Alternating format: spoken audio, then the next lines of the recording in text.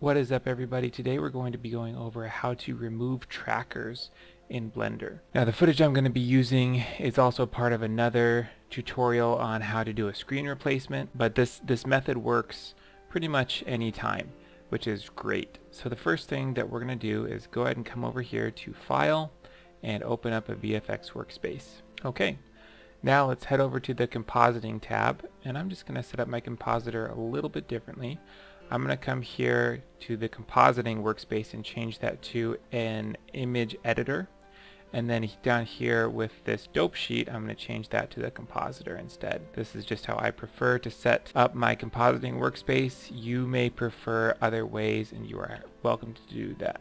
I'm going to delete the render nodes and hit Shift A and add in a viewer, and then Shift A and add in a reroute node, and just plug the reroute and the viewer together there so that whatever gets routed in, regardless of where my viewer is looking, the end node is the composite node, which is my output. The other thing that I'm going to do is come here to color management, and this is important. I'm going to change the view transform from Filmic to standard, and I'll show you why in just a second. So let me go ahead and open up my footage. I'm going to hit Shift A and search for image and then open. And you can see here's my footage. So I'm just going to select the first frame and click open, and then I'm going to change from single image to image sequence. And then for the frames I'm going to change that to 201 because I know that is the amount of frames in this image sequence. Finally, I'm going to change my end frame here to 201 also. Okay, so now if I Control Shift click on this image and select my viewer node up here, you can see my image. Now this image actually looks a little bit washed out. This was a personal project of mine. When I originally worked on this, I couldn't get my original footage to look right, and finally afterwards I realized if you change the view transform from Filmic back to standard, you can see what you get. You get footage that's a little more crunched, and of course if you really want to, you can change the contrast here from very low contrast to very high, or just leave it at whatever the base was at none. But Blender will actually change how your footage looks based on this view transform here. If you want your footage to look like it looked in the camera when you shot it, you just change the view transform to standard. Okay, so now that we've already read in our footage and our image sequence, I'm going to come back here to our motion tracking tab and just close these windows. Now let's go ahead and open up our footage just like we did before. Now we can go ahead and start placing trackers. So to do a screen replacement, you technically only need 4 trackers. I put a ton of trackers on this image because I wanted to practice, because this was something again that I was working on myself. So what I'm going to do is I'm going to change my model to perspective, my motion model, and my match to previous frame, and then I'm just going to click normalize, and now I'm going to place these trackers by hitting Control and clicking on the track. So I'm going to go through and I'm just going to place a tracker on each of these points, and since I changed this motion model to perspective, each of these trackers is a perspective tracker.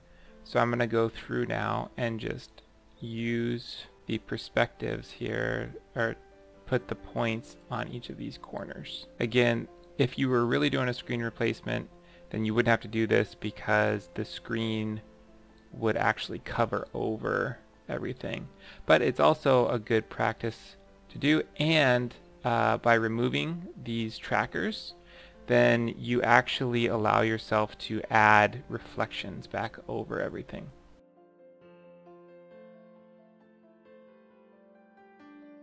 Okay, so I have all of my trackers set. I'm going to hit A on my keyboard to select them all, come down here to the tracking menu, and hit the track to end button right here.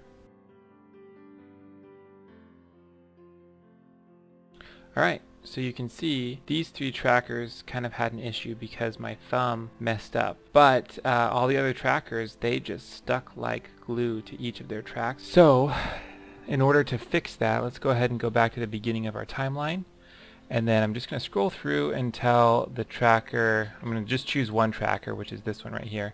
I'm going to scroll through until that tracker gets lost, and then I'm just going to move it myself by hitting G and just move it a little bit, and then I'll go to the next frame and move it just a little bit. And then I can just hit Alt and my right arrow key to just track that forward until it gets messed up again, and just kind of manually track this one through.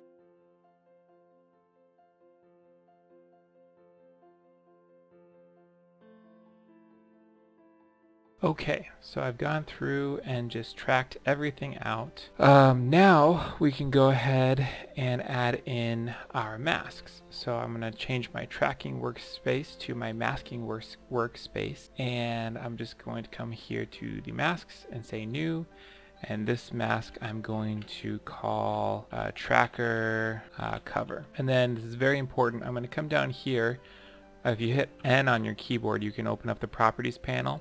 In the properties panel, I'm going to add in a new mask, and each time I'm going to draw a mask around one of these trackers, I'm going to add in a new mask layer. So I'm just going to change this to 0001, the name. And for me, how I'm going to mask is I'm going to mask from the lower left hand corner all the way up, over, and then back down. And this way, if I have any issue with a mask, I can just count and figure out which mask the issue is.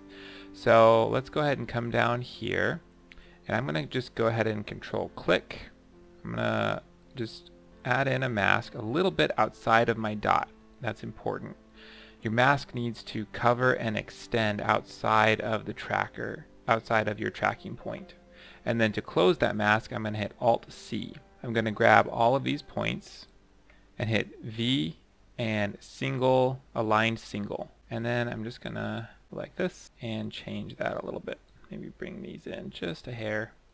So now I have a circle. I'm going to come back here to the tracking workspace and deselect by going here to select and deselect all. Then go into my masking workspace. With my mask all selected, I'm going to shift select this tracker and then hit Control and P. And you can see down here this active point has a parent. Now if I drag through my timeline, you can see that my mask has been parented to this spot. Now I'm going to real quick go through and do that for all of my trackers here.